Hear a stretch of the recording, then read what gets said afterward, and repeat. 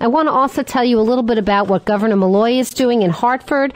He is doing a lot of restructuring, as he has promised to do. I announced to you a day or two ago that he has consolidated the Departments of Energy as well as Environmental Protection. And now he is proposing to reduce the number of budgeted agencies by a full 30%, from 81 to 57 agencies. This is what he said. I've reduced my own staff in the governor's office by 15%, and I'm proposing to reduce the number of budgeted state agencies by 30%. So he said, when putting together my budget, I had to ask, what sense does it make to split the Department of Emergency Management and Homeland Security and the Department of Public Safety? It's true. It all sounds like the same thing, doesn't it? Or why are the Offices of Workforce Competitiveness and the Commission on Culture and Tourism standalone agencies apart from the Department of Economic and Community Development? And you know something? He's got something there, Governor Malloy, because the truth is that, and this is, you can study this in business school, that once people have jobs, particularly bureaucrats, there's an inertia that sets in. There is what sets in a pattern of make work, of reasons not to fire and reasons to increase one's importance. So let's say you set up an agency. All of a sudden, the agency is proposing regulations to keep itself in power so it has a job to do. Because if it didn't have regulations to enforce, it wouldn't be able to justify its own salary. Am I right? So what we have is we have this increasing circle, this vicious cycle of regulation and then regulatory agencies and then more regulations and regulatory agencies as it becomes a self-fulfilling justification for them to keep their jobs. But a lot of them have very similar names and very similar missions. And I think he's onto something. He asks, why are all, this is in a press release today, Governor Malloy, why are all of the government accountability functions, the Elections Enforcement Commission, the Freedom of Information Commission, the Judicial Review Council, the Contracting Standards Board, and the Office of State Ethics separate entities when so many of their issue areas and jurisdiction overlap? It didn't make sense.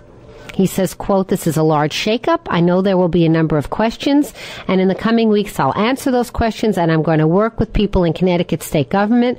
But make no mistake, I am serious about these proposals. I am ready to work with the committees of cognizance in the legislature to make this happen. You know what he said on this show? I blogged about it, and you can go to the blog that's on lisawexler.com, or you can just Google Lisa Wexler blog. It's a standalone blog. And what I said was, I repeated what he said just the other day on the show. He was on, what, Tuesday? I think he was on Tuesday in the show.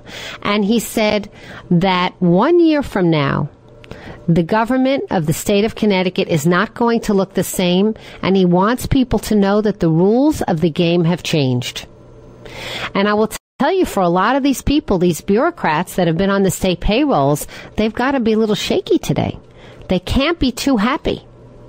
And it's going to be interesting to see how he lets them go, how he shrinks the payrolls.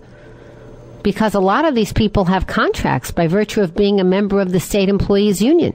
So we're going to have to see what happens. It's not going to be merely attrition that has a lot of people losing their jobs.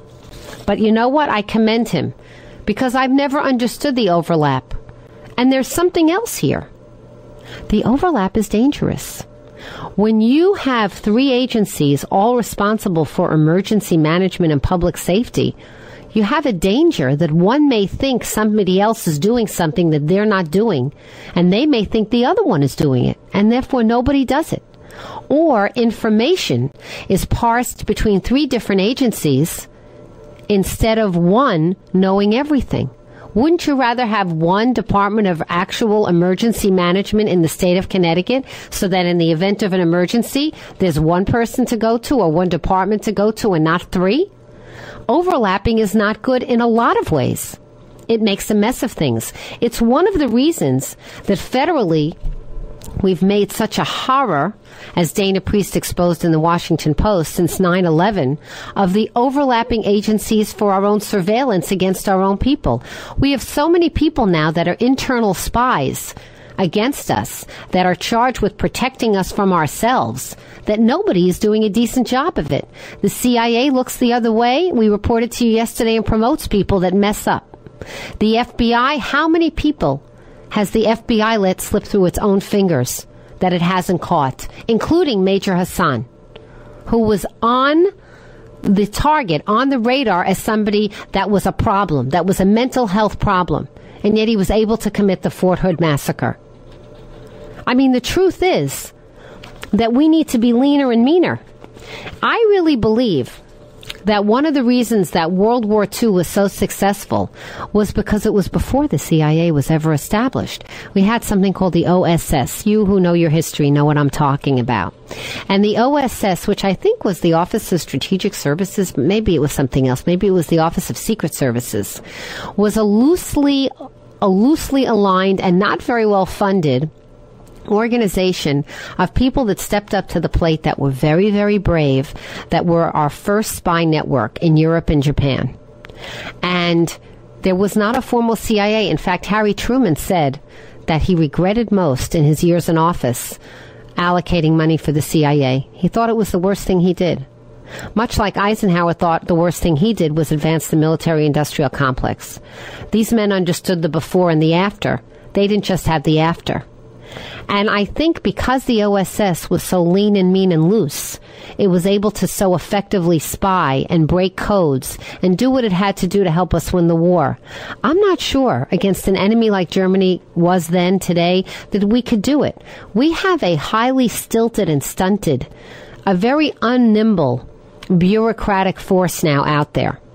And if you read, and I urge you to do so, keep apprised of how much money is going into all of these sophisticated technologies, I don't think we're any the smarter for it. We haven't caught Osama bin Laden. In today's front page news, it said that Janet, what's her face, Napolitano. I don't like the woman. I'm sorry. I shouldn't have said what's her face. It was disrespectful of me. I have a visceral dislike to the woman. But anyway, she's the former governor of Arizona and the now head of Department of Homeland Security. She said today that the biggest threat to the United States is not any longer Osama bin Laden, who, by the way, was recently spotted in a video coming out of Afghanistan. She said it's this other, it's al-Awlaki, I think is his name. I'm going to try and find the exact name for you, who is a homegrown American-born citizen, who is the person who she thinks, and of course the Department of Homeland Security, who she's speaking for, thinks is our own greatest threat to our own American security. The greatest terrorist to America right now is somebody that's an American-born person. Can you believe that? That's what's going on.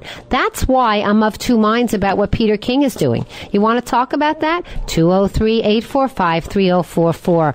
I, too, am afraid it could become a witch hunt against the Muslim community, which would be a terrible thing to do as Americans and also backfire as a matter of strategy. On the other hand, right? On the other hand, we have these homegrown terrorists right here. We have them. We know that they're here. They're not everywhere, but they're here enough to be concerned about. I just don't know if a congressional hearing is the right forum to flesh it out, or it will become like a witch hunt. I'm willing to wait and see a little bit, but, you know, my hackles are up because I don't want a repeat of what happened in the 1950s. It could go that way. I'm not sure what can be accomplished in such a public forum. On the other hand, maybe he's serving notice that America is finished not calling a spade, and we're done with an administration like Obama's administration refusing to label Islamic terrorists, because that's offensive. When you don't call people who they are and you don't call them by their right name, you dilute what the American people need to know, and you change the message, and you tell falsehoods and lies, and you don't keep us prepared for the real enemy. Because there is a movement. It's not everywhere, but it's real and it's true. And there is a movement of jihad, and it is in this country. And it is in some mosques, and it is in some Islamic schools, and it is in some communities.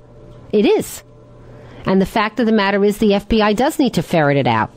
I just don't want to see a congressional hearing accusing perfectly patriotic Americans who happen to be of the Muslim faith, you know, of bad things that they didn't do. And I don't want to see people blackballed and their reputations ruined when they shouldn't be. So that's why I'm keeping an eye on it. That's why I'm of two minds about it. I think it's all in the execution. And I don't mean that literally.